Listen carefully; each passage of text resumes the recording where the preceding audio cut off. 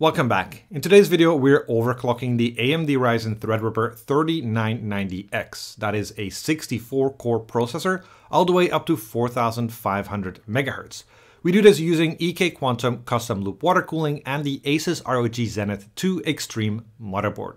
Originally, I had planned to just look at overclocking the Threadripper CPU, but during the course of making this video, I also made a small detour and had a closer look at the Zen 2 architecture, as well as made a brief overview of the AMD Ryzen overclocking technologies. There's a lot of unusual challenges related to Threadripper overclocking, and I found it particularly interesting to go through each of them. So for example, I spent several weeks trying to figure out what's the best manual overclock for this Threadripper CPU. Anyway, I had a lot of fun making this video and I hope you enjoy watching it. The AMD Ryzen Threadripper 3990X is pretty much AMD's most maxed out Ryzen processor. It has 64 cores and 128 threads, featuring the Zen 2 architecture. It has a listed base frequency of 2.9 GHz and a maximum turbo frequency of 4.3 GHz. It also has a TDP of 280 watts. The 3990X is part of the Threadripper 3000 product family. It is targeted at the high-end desktop market and falls in between consumer, prosumer, and enterprise segments. It was announced in November 2019 and eventually launched in February 2020, so more than 2 years ago. In this video, we will cover 3 overclocking strategies. First, we enable Precision Boost Overdrive and enable DOCP. Second, we tune the Precision Boost Overdrive parameters. Third, we go for a couple of manual overclocks. However, before we jump into the overclocking, let's first have a look at the hardware and the benchmarks that we'll be using in this guide. Along with the AMD Ryzen Threadripper 3990X processor and ASUS ROG Zenith 2 Extreme motherboard, in this guide we will be using 2 pairs of G.Skill Trident Z DDR4 4266 memory, a 512GB Kingston KC400 SSD Now SSD, an NRMax Max Revo 1500 watt power supply, the Elmore Labs Easy Fan controller, the Elmore Labs power measurement device, the Elmore Labs EVC2, the EK Quantum Magnitude water block, and EK Quantum water cooling. All this is mounted on top of our favorite open bench table V2. The cost of the components should be around $6,870. I think it's the first time that I had to break out my NRMax 1500 watt power supply in a SkatterBencher video. And that's of course because the AMD Ryzen Threadripper uses a lot of power. During my initial testing, I figured out that my usual 850 watt power supply wasn't able to supply sufficient current on the 12 volt lines, even for a Prime 95 result when we're just enabling Precision Boost Overdrive. Therefore, I switched to my old but trusty NRMax 1500 watt power supply, which offers up to 30 amps on 4 of the 12 volt rails and up to 125 amps for all 12 volt rails combined. This was sufficient to power the Ryzen Threadripper 3990X fully overclocked. Do note that I didn't even use a high-end graphics card. Had I used my RTX 2080 Ti as well, I'm not sure one power supply would have been enough.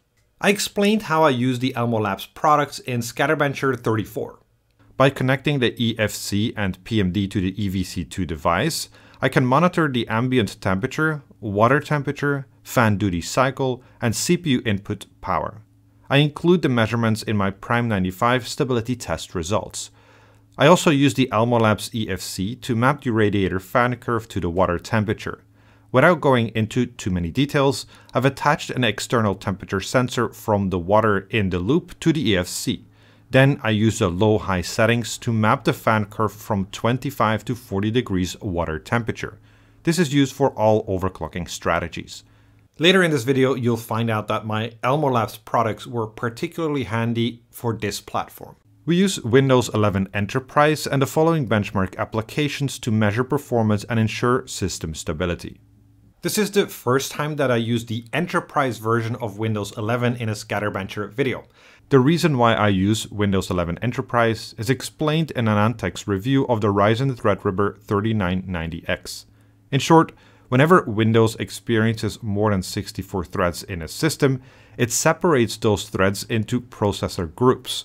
This means that if a multi-threaded program isn't built with processor groups in mind, then it might only spawn with access to 64 threads. Windows Enterprise is built with multiple processor groups in mind, and that has several benefits. As AnandTech saw significant differences between the Enterprise and the regular version of Windows 10, we also decided to go with the Enterprise version, but of Windows 11. Personally, I really like the AI benchmark. It's a TensorFlow benchmark, so it's quite relevant to the new technologies, and it also seems to be able to catch out certain instabilities during transient loads better than other benchmarks. However, there are some key aspects of the benchmark that we need to mention. First, the Windows version of the benchmark uses Intel's Math Kernel Libraries, or MKL. Unfortunately, MKL for Windows does not play very well with multiple threads, and as a result, any Windows results are going to perform a lot worse than Linux results. On top of that, after a given number of threads, about 16, MKL kind of gives up and the performance drops quite substantially. That's why you'll see the overall benchmark performance of the Threadripper 3990X with its 128 threads being not much better than the results I got when overclocking the Alder Lake 12900KF processor with a mere 24 threads. Second, the MKL compute performance with AMD processors is notably worse than on Intel processors. The long story short is that MKL is developed by Intel and does not select the optimal code path for AMD processors. Specifically, by default, MKL looks for genuine Intel in the CPU string, and if it doesn't find that, it drops to a code path only optimized to the SSE2 instruction level. That means no modern hardware optimizations like AVX2. However, using an environment variable, you can force MKL to take the Haswell-Broadwell code path, which gives an optimization level that includes AVX2. At least, that worked for a while. Since the MKL 2020 Update 1, you can no longer force AVX2 support on Ryzen.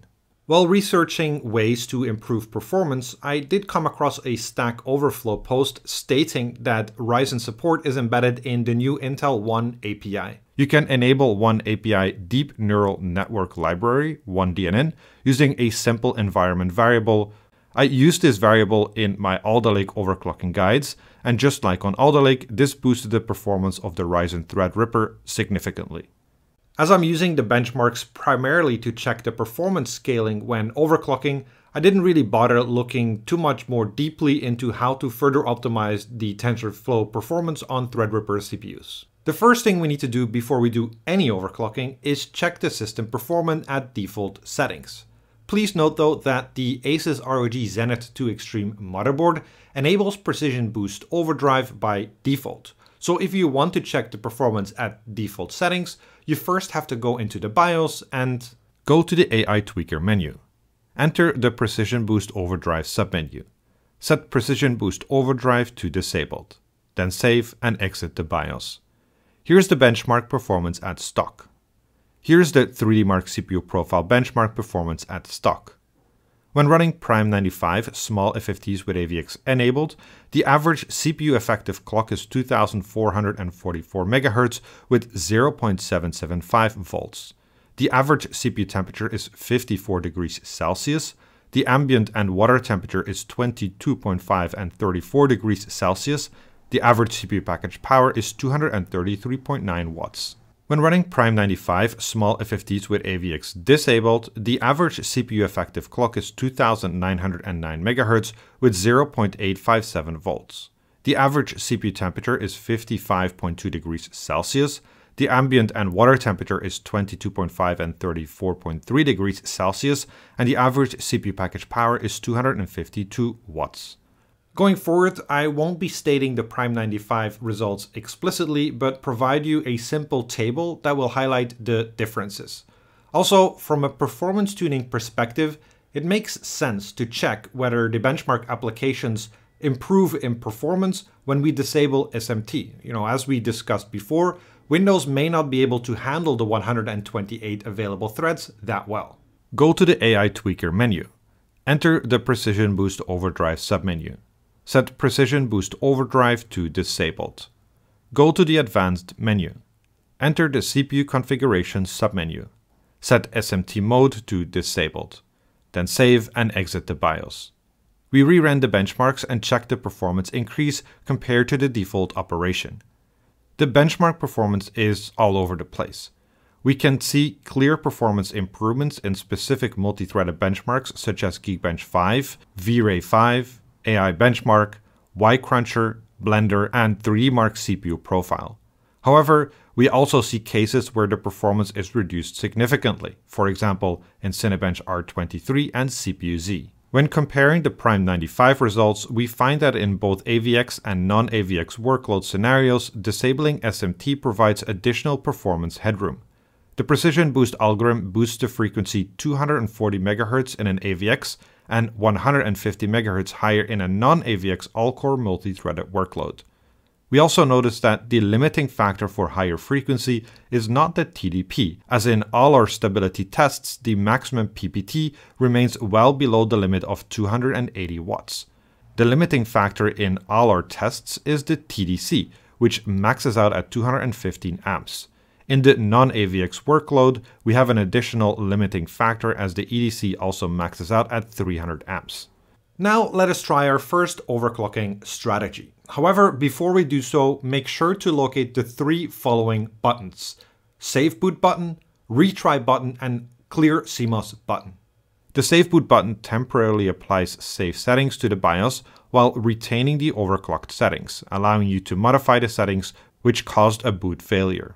The Retry button forces the system to reboot in case it locks up during the boot process, where the Reset button is rendered useless. It will not change anything to your BIOS settings. Pressing the Clear CMOS button will reset all your BIOS settings to default.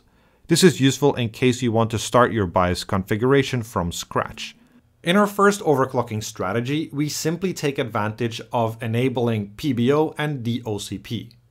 PBO stands for Precision Boost Overdrive and is, simply put, the overclocker's extension of the Precision Boost algorithm embedded in all AMD Ryzen CPUs.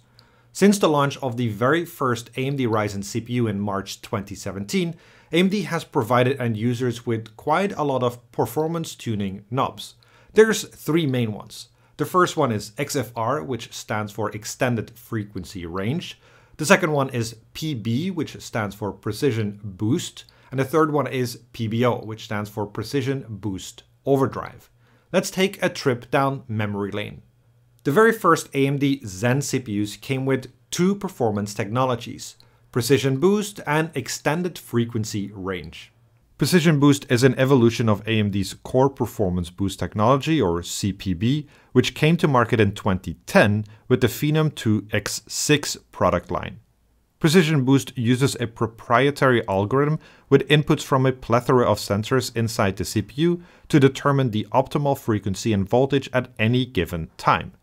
Precision Boost allows the CPU to opportunistically increase its clock frequency over the base frequency when conditions allow. To estimate the available headroom, the Ryzen CPU relies on the Sense-MI technology suite. Inside the Ryzen CPU, there's a large number of sensors that allow the pure power technology to make adaptive adjustments to optimize power usage without negatively affecting performance. Precision Boost leverages the pure power sensor network to boost performance. The original implementation of Precision Boost is very similar to the 2010 implementation of Core Performance Boost, as it provides a pretty rough boost mechanism. For Ryzen CPUs, there are only 2 boost scenarios: 2-core and all-core boost. The Ryzen Threadripper CPUs also have 2 boost cases: 4-core and all-core boost. A crucial competitive advantage of the Precision Boost implementation is that the frequency can be increased in steps of 25 MHz as opposed to the traditional 100 MHz. In theory, this should allow for boosting in more scenarios and thus enable higher average performance. Extended Frequency Range is also a pillar of the Sense-MI technology suite. XFR is designed to reward customers who pair the CPU with enthusiast-grade cooling and allows the CPU to boost beyond the Precision Boost maximum boost if conditions are right. The Extended Frequency Range is available only for up to 2 cores on Ryzen 1000 CPUs and up to 4 cores on Ryzen Threadripper 1000 CPUs. Contrary to popular belief, XFR is available on all Ryzen 1000 series processors. However, SKUs with the X mark would boost up to an additional 100 MHz, whereas non-X processors would only boost up to an extra 50 MHz. For Ryzen Threadripper CPUs, the extra boost goes up to 200 MHz. The Zen Plus processors came with an improved precision boost and XFR technology, as well as the overclocker's extension called Precision Boost Overdrive. Precision Boost 2 is an evolution of the original Precision Boost technology. The principle of providing the user with more performance through frequency boost still applies. However, instead of evaluating the available headroom based on active cores, Precision Boost 2 algorithm evaluates the headroom based on CPU temperature, current, and power. The crucial advantage of this new algorithm is that Precision Boost retires the two scenario boost cases, 2-core versus all-core for Ryzen desktop, and allows for frequency boosting of any number of active cores. The largest improvement can be seen in workloads with 3 or 4 active cores, and AMD claimed they observed frequency improvements of up to 500 MHz. Precision Boost Overdrive is the overclocker's extension of Precision Boost 2, as it provides us with tools to tweak the Precision Boost 2 algorithm and achieve higher frequencies. It is important to mention that using Precision Boost Overdrive is a form of overclocking and is therefore not covered by warranty. If you understand the profound difference in the boost approach of the Precision Boost 2 versus the original Precision Boost, you will also understand the opportunity that rises from it. Precision Boost Overdrive allows the end user to change the power, thermal, and current parameters to provide the Precision Boost 2 algorithm with even more headroom. Precision Boost Overdrive has 3 main tuning knobs. Package Power Tracking, or PPT, measured in watts, is the amount of power the processor can draw from the socket before the boost levels off.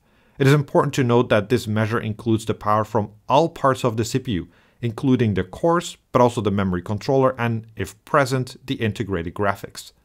Electrical Design Current, or EDC, measured in amps, is the peak current that the motherboard VRM can supply under transient conditions. A higher specification and more expensive VRM will provide more headroom. Thermal Design Current, or TDC, measured in amps, is the current the VRM can supply for a sustained period. Essentially, the limiting factor for this will be the combination of the VRM components and the VRM thermal solution. We'll have a closer look at tuning those parameters later in this video. Extended Frequency Range 2 is an evolution of the XFR technology in line with Precision Boost 2. Whereas the original XFR only allowed for up to 2 cores on desktop and up to 4 cores on high-end desktop to boost beyond the Precision Boost Maximum Turbo, XFR 2 allows for any number of cores to boost higher than the Precision Boost limit as long as the CPU temperature is below 60 degrees Celsius. The Zen 2 processors came with a minor iteration of the Precision Boost algorithm, essentially just a little bit more frequency. However, the biggest change came with the Precision Boost Overdrive feature set. Precision Boost Overdrive Plus is an unofficial name I just came up with to highlight the difference with PBO. Whereas the original PBO only allowed for adjusting the power and current parameters of the Precision Boost 2 algorithm, PBO Plus also allows for automatic overclocking, or Auto-OC. Auto-OC can most easily be explained as a user-configurable version of XFR2. As you remember, XFR allowed the processor to boost higher than the maximum precision boost frequency if the CPU temperature was low enough. The maximum boost was 100 MHz for Ryzen processors and 200 MHz for Ryzen Threadripper processors. With Zen 2, XFR disappears and is replaced by Auto-OC. The user can now manually configure the maximum overclock in steps of 25 MHz up to 200 MHz. It's important to note that setting 200 MHz simply lifts the maximum frequency ceiling, but does not guarantee a higher frequency. The effective boost frequency is still governed by the Precision Boost 2 algorithm. In addition to the boost override setting, PBO Plus also offers a setting called Scalar. The scalar is a single factor that, when increased, forces the Precision Boost 2 algorithm to pursue higher voltages more aggressively. As a consequence, the frequency would be higher too. With the launch of the Zen 3 processors, AMD still includes Precision Boost 2 and has expanded the Precision Boost Overdrive feature set, now calling it Precision Boost Overdrive 2. Precision Boost Overdrive 2 builds on the PBO implementation of Zen 2. In addition to the overclocking knobs from Zen Plus, PPT, TDC and EDC, and Zen 2, Boost Override and Scaler, Precision Boost Overdrive 2 introduces Curve Optimizer. Curve Optimizer allows end users to adjust the voltage frequency curve for each CPU core individually. You can offset the entire curve by up to 30 steps in either a positive or negative direction. Each step represents between 3 and 5 millivolt.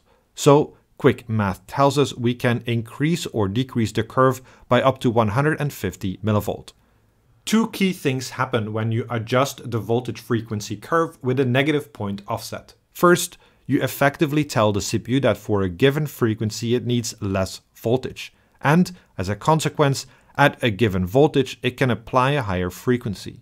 So when the Precision Boost 2 algorithm determines there's sufficient power and temperature headroom to use, let's say 1.35 volt, with the Curve Optimizer it will target a higher CPU frequency. Second, because you use less voltage at a given frequency, the CPU temperature will be lower. That extra thermal headroom will encourage the PBO algorithm to target higher voltages and frequencies. I explored the ins and outs of tuning with Precision Boost Overdrive 2 in my SkatterBencher video with the Ryzen 7 5700G. So if you want to learn more about the impact of each of these settings, I would suggest you to check out that video. Since the Ryzen Threadripper 3990X is a processor with Zen 2 cores, obviously we're only going to be able to use the technologies inside the Precision Boost Overdrive Plus technology. In this overclocking strategy, we're simply enabling PBO. In the next overclocking strategy, we're going to be tuning the parameters as well. By enabling Precision Boost Overdrive, we allow the motherboard to change the PBO parameters to values programmed to the BIOS. We find that the following values have changed. Increasing the PPT, TDC and EDC limits enables more frequency headroom in multi-threaded workloads that were previously limited by power or current. The CPU fit limit increases by changing the scalar and encourages the CPU to pursue higher voltages. The frequency limit can technically also be increased using a plus 200 MHz boost override, but this is not done with this particular BIOS. The THM temperature and VID voltage limits are hard-coded and cannot be manually increased. So we expect to see the biggest performance improvements when the most cores are active. Obviously, when we allow the Precision Boost algorithm to take advantage of more power and more current, we're also going to be seeing higher temperatures. And in a couple of minutes time, it'll become very evident why I use my Elmore Labs tools to analyze and evaluate a key challenge with my particular system. As I explained earlier in the video, I use the Elmore Labs EFC to map the radiator fan curve to the water temperature, and I use the most aggressive fan curve setting. The curve initiates the fan at 25 degrees Celsius and ramps up gradually to 100% fan speed at a water temperature of 40 degrees Celsius. With normal desktop CPUs, the CPU temperature reaches TJ max well before my fans run at 100% due to the water temperature. However, with the Ryzen Threadripper 3990X, that's different.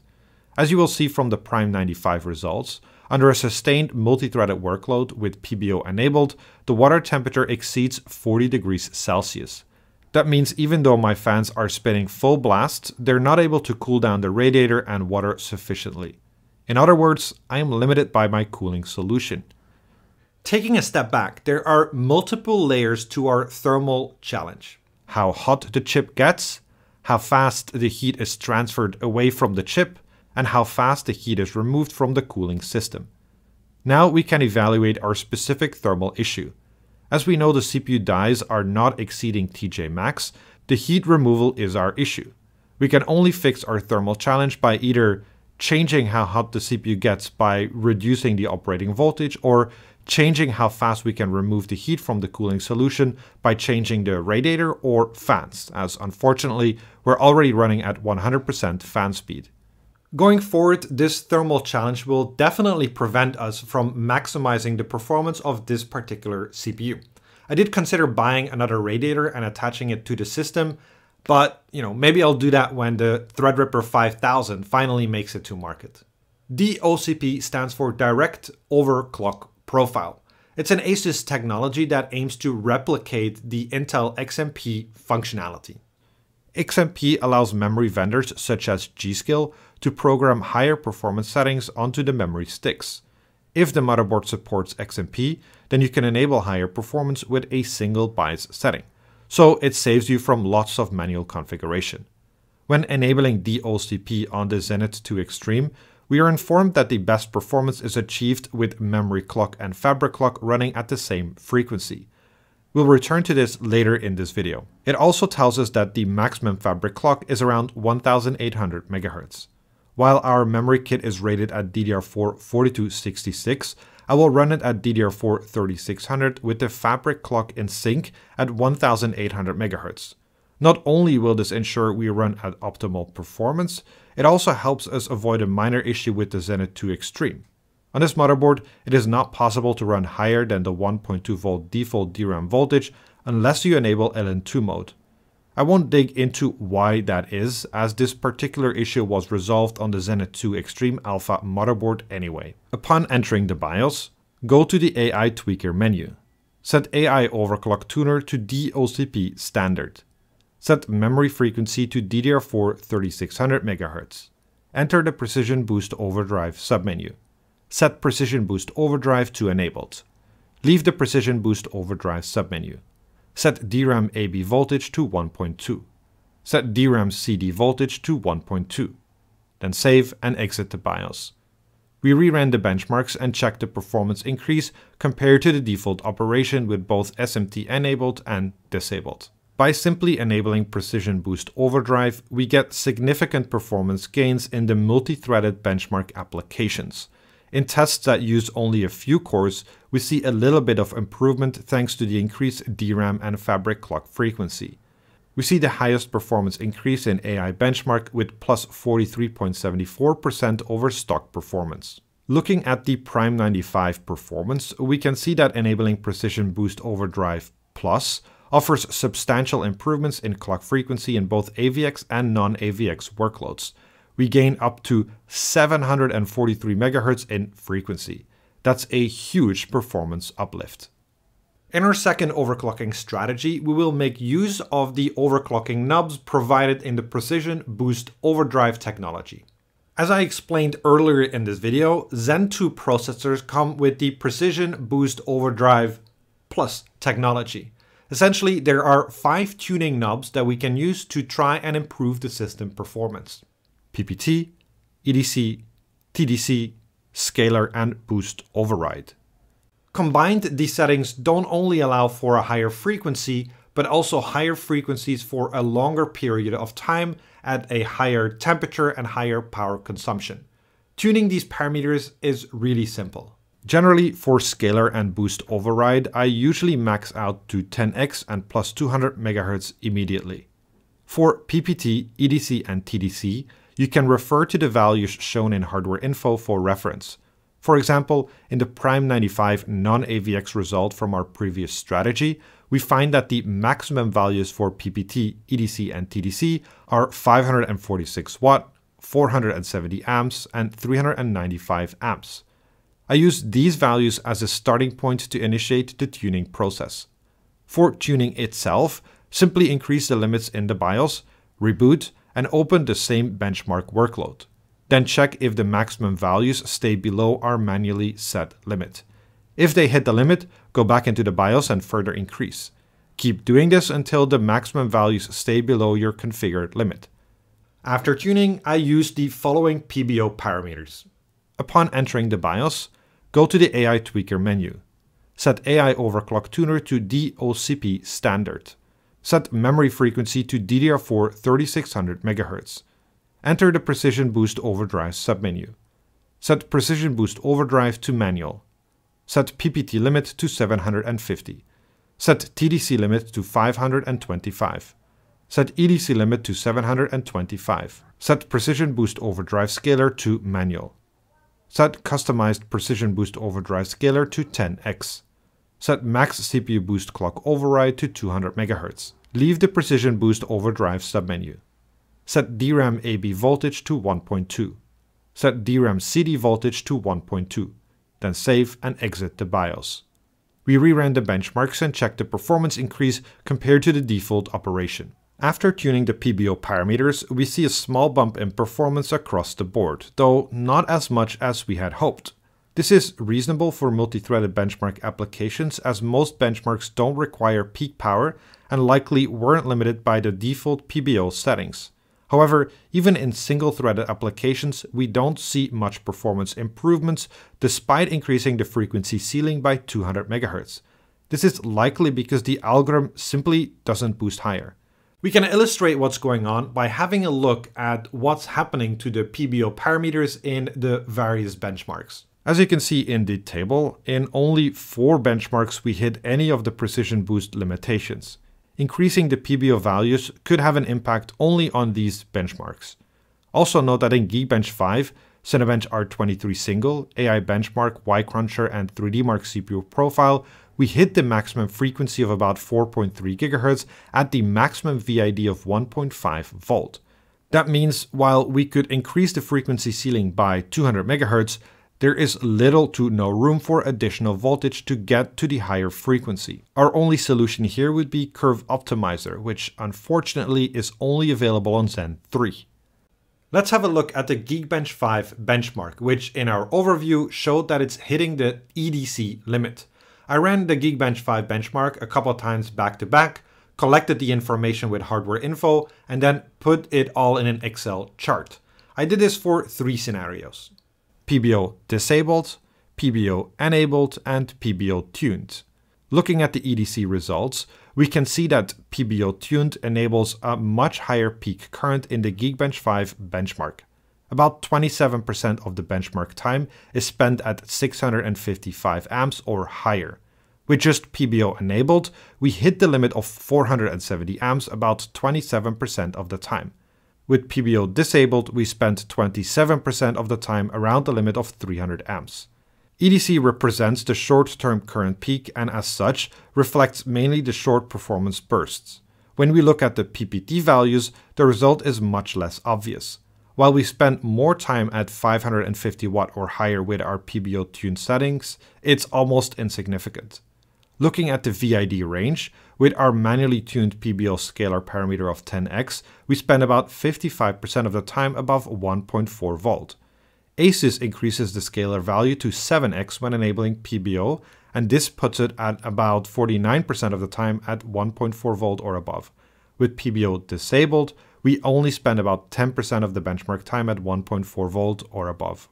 Looking at the effect the EDC, PPT, and VID have on the effective clock, we find that while PBO tuned helps us achieve higher peak effective clocks, our peak effective clocks when all cores are active is lower. So overall, PBO tuned should still yield slightly better performance, but we can see from our test data that the impact of tuning precision boost overdrive values is unlikely to yield substantial differences.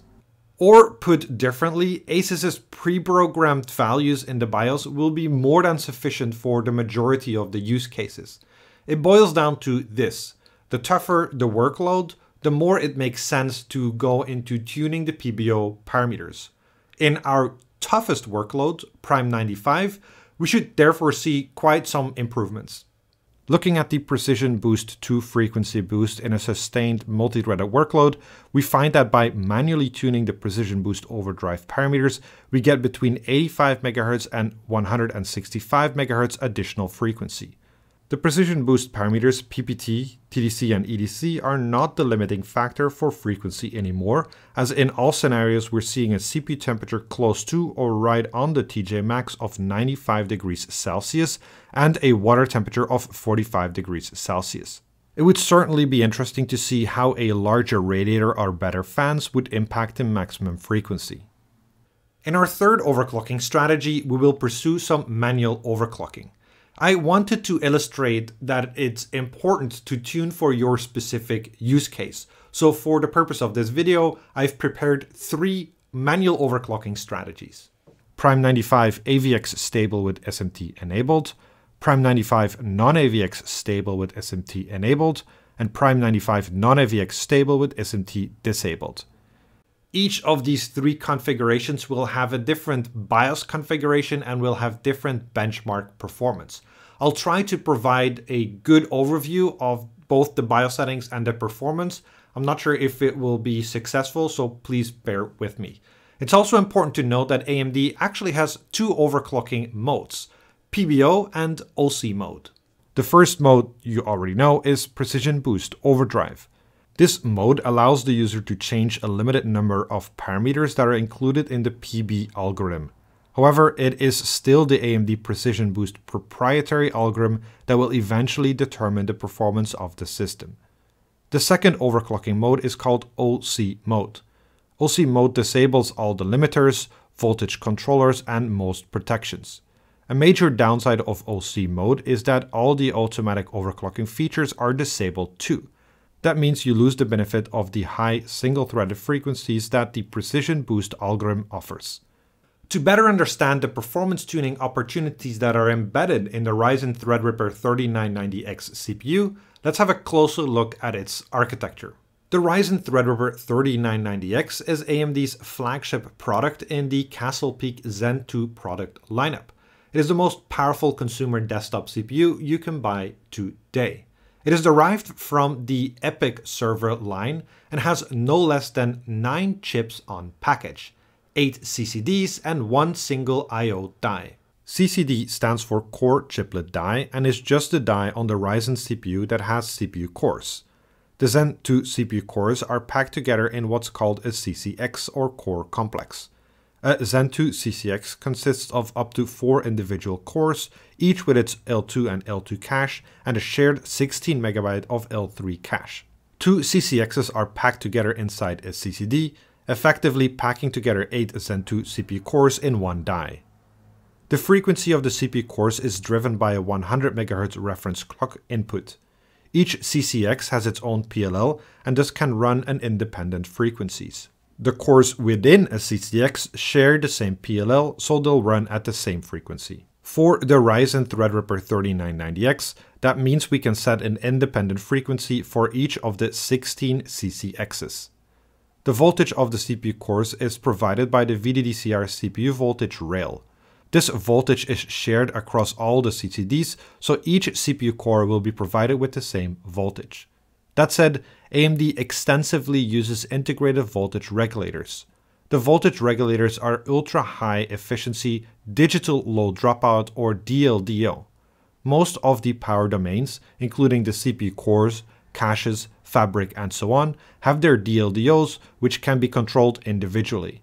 However, for consumer desktop parts, these DLDOs are permanently bypassed. That means the regulators are disabled and the voltage regulation takes place on the motherboard via the VRM.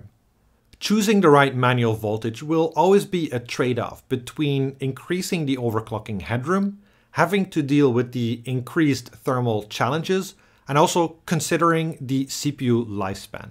It's with that last thought that we kick off what is probably either the most tedious or the most exciting part of Ryzen Threadripper overclocking, per CCX frequency tuning.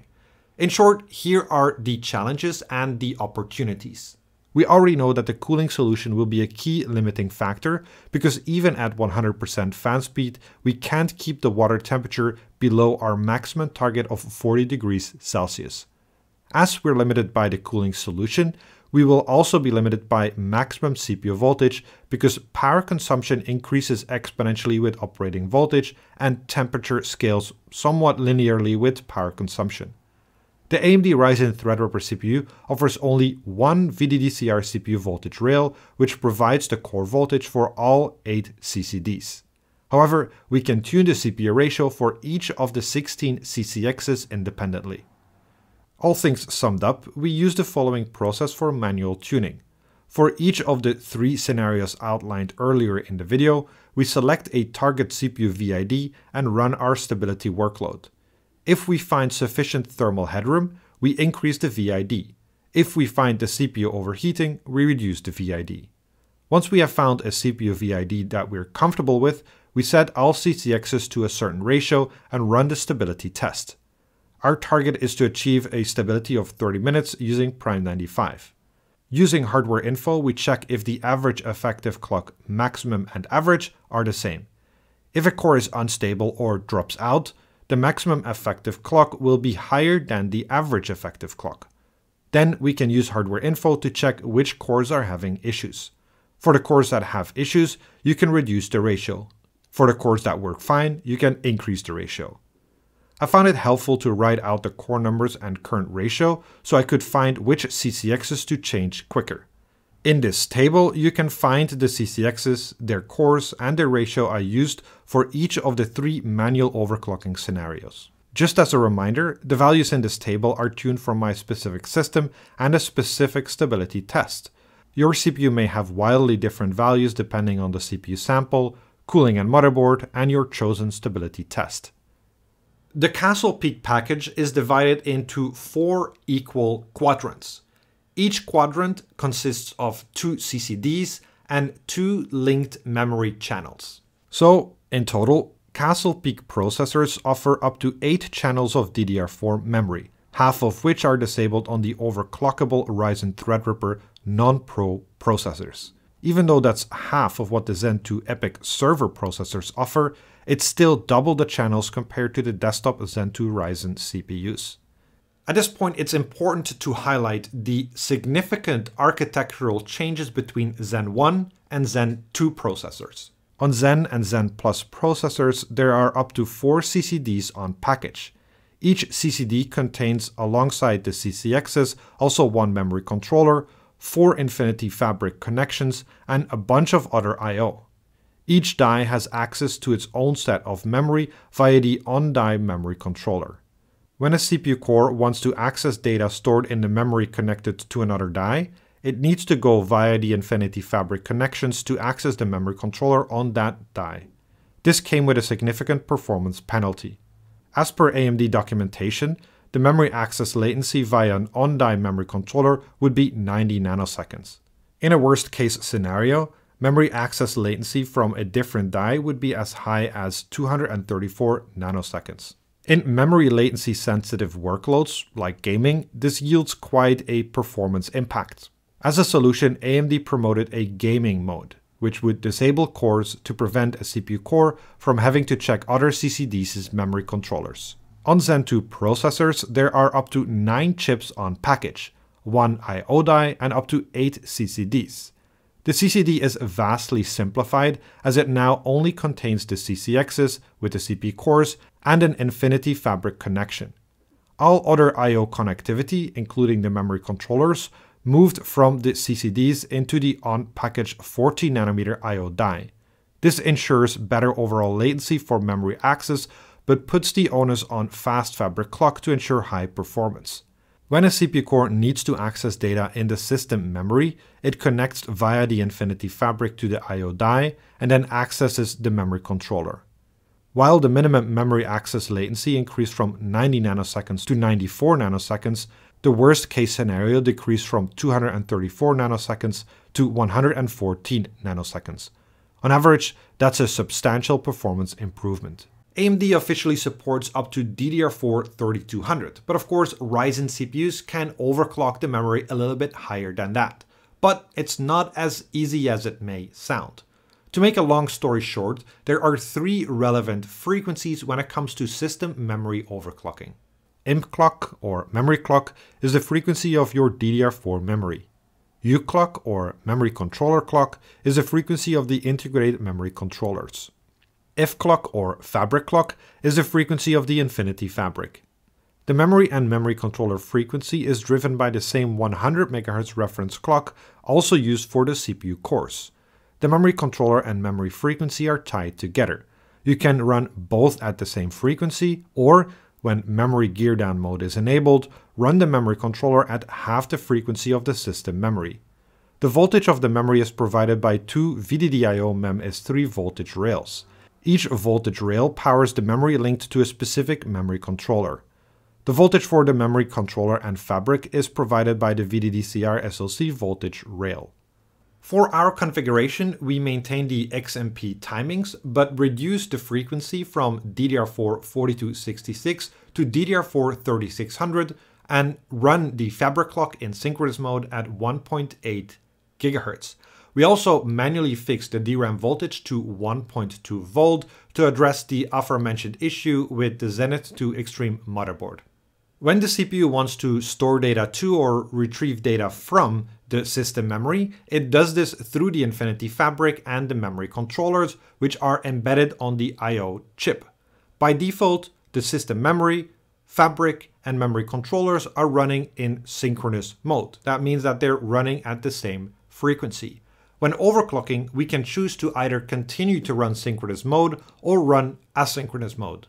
Synchronous mode is relatively taxing for the CPU, so on most Ryzen CPUs, the system will automatically enable asynchronous mode beyond a certain memory frequency. In asynchronous mode, the memory controller will operate at half the frequency of the system memory, and the fabric clock will also run below system memory frequency. This will result in a performance penalty. The size of the performance penalty is application specific and also depends on the final memory frequency. A sufficiently high memory frequency can overcome the performance penalty from running in asynchronous mode.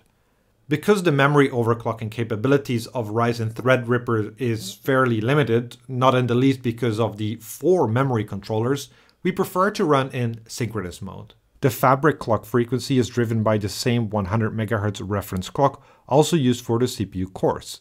It can be clocked independently from the CPU cores, memory controller, or memory frequency. The voltage for the fabric is provided by the VDDCR SoC voltage rail, which also powers the memory controllers.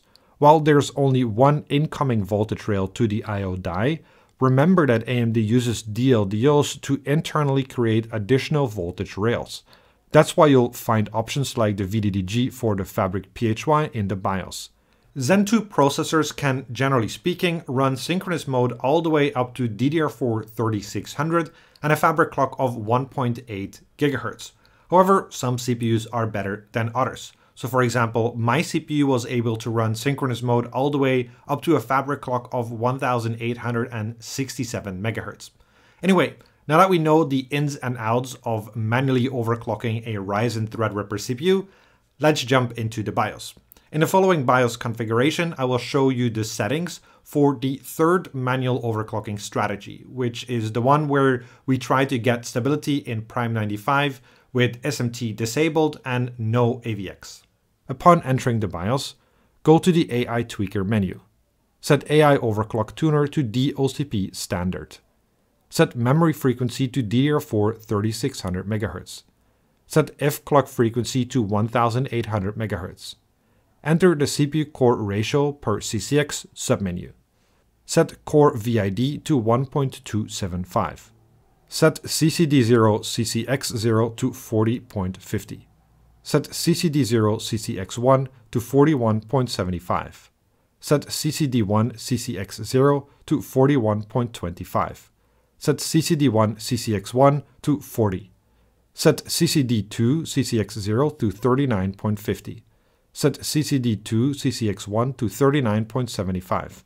Set CCD3 CCX0 to 39.25. Set CCD3 CCX1 to 39.25. Set CCD4 CCX0 to 40.50.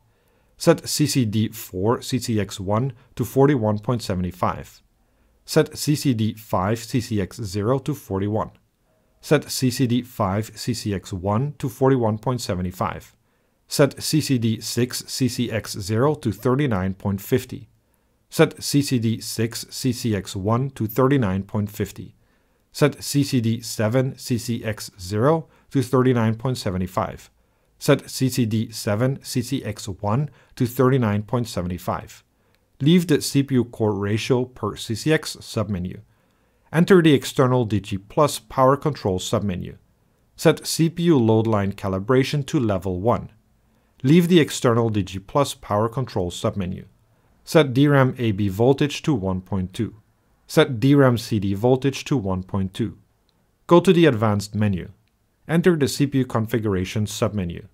Set SMT mode to disabled. Then save and exit the BIOS. We reran the benchmarks and checked the performance increase compared to the default operation. As we are used to with AMD Ryzen, manual overclocking has the major drawback of losing the single-threaded performance we get with Precision Boost 2. Whereas even at stock, the CPU cores can boost up to 4350 MHz, with our manual overclock we only reach a maximum of 4175 MHz. That translates into about 5% performance less in single-threaded applications. In multi-threaded applications, the story is quite different, as we see performance increases of up to 47.38% in AI benchmark and generally much higher performance across the board. Looking at the Prime 95 frequencies, in a sustained multi-threaded workload, we find that by manually tuning the CCXs, we improve the frequency between 42 and 175 MHz. Of course, the story of hitting the limitation of the cooling solution continues. In the most strenuous scenario of Prime 95 with AVX and SMT enabled, we're seeing a CPU temperature close to or right on the TJ max of 95 degrees Celsius and a water temperature exceeding 47 degrees Celsius, even with the voltage below 1 volt. Alright, let's wrap this up. I've had my eye on overclocking a Ryzen Threadripper system for a while now. I kind of was waiting for Threadripper 5000 to come to market, but it looks like that one's either cancelled or extremely delayed. But I did have an opportunity to try out the 3990X, this extreme 64-core CPUs. Truth be told, I was not ready for the challenges that this system would throw at me. Even getting Precision Boost Overdrive to run properly with the right performance was kind of difficult. Just to give you a summary of the challenges that I faced, the CPU socket is extremely sensitive, so if you don't have a perfect mount, you may be losing memory channels. I had to swap out my 850 watt power supply for a 1500 watt power supply because of the current and power requirements of the overclocked Ryzen Threadripper CPU. My 360 radiator and fan setup was unable to maintain the water temperature lower than 40 degrees, which is the maximum temperature that I want, effectively bottlenecking the maximum overclocking capabilities. The system performance in benchmarks can vary greatly depending on whether the benchmark can scale all the way up to 128 threads or not. Additionally, the benchmark performance also relies on the number of cores it uses, because the Precision Boost algorithm evaluates the frequency headroom based on the current power and temperature available. So if it only uses 32 cores, you'll boost to higher frequencies. At the same time, where I feel like this is the most challenging system that I've ever overclocked, it was probably also one of the most interesting ones, because oddly enough, Threadripper presents a great opportunity for performance tuners, as it really rewards you when you thoroughly know the use case that you're tuning for. Truly understanding the workload that you want to optimize for provides you with more ways of fine-tuning the performance. So for example, a workload like Geekbench 5, which has both a multi-core and a single-core aspect to it, will probably you'll have the best performance if you tune Precision Boost Overdrive. Another example is, for example, AI Benchmark, where there's not really a single threaded component to it. And here we saw the best performance with a manual overclock. So disregarding the single threaded boost, just going for the highest multi-core performance. Another example is the 3D Mark CPU Profile Max Threads, where it scales with a lot of threads, but it's not that heavy. So here, performance with Precision Boost Overdrive is actually quite good. But then at the same time, when I tried, after my overclocking experience, tried to tune for it very specifically, then I found that manually tuning for the highest multi-threaded performance gave me a lot better results. I ended up with 27,000 points in that benchmark, so about 1,000 points higher. The long story short is that specifically tuning for a workload is rewarding with Ryzen Threadripper. And I think it's reasonable to do something like that, as the Ryzen Threadripper CPUs are geared towards customers who will use it for a very specific use case. You're going to be using it either for rendering or for high performance compute or for design work, but not everything. And that's very different from regular Ryzen desktop CPUs, which are geared toward consumers who will do a little bit of everything. You know, there will be gamers who they'll play the game, they'll do some office work, they'll do some streaming, they'll do some rendering of YouTube videos. Maybe once in a while they do some computationally heavy applications as well. So for Ryzen desktop, you need to ensure solid performance for a wide range of applications and tune for that.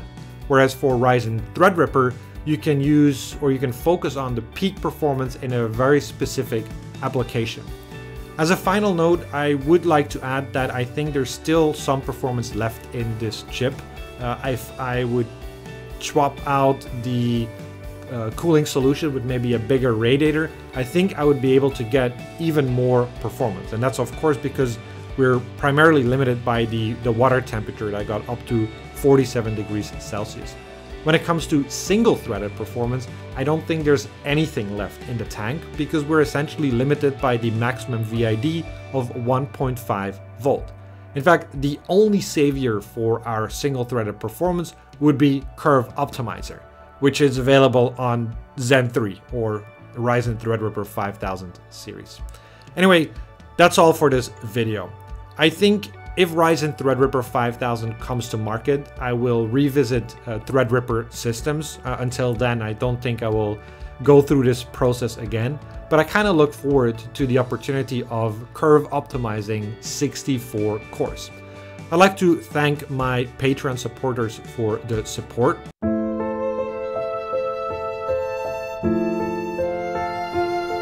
For those who want to have a closer look at my BIOS settings, I'll also put up a written version of this video on my blog, so you can browse through the settings and the details of this video. As per usual, if you have any questions or comments, feel free to drop them in the comment section below, and see you next time.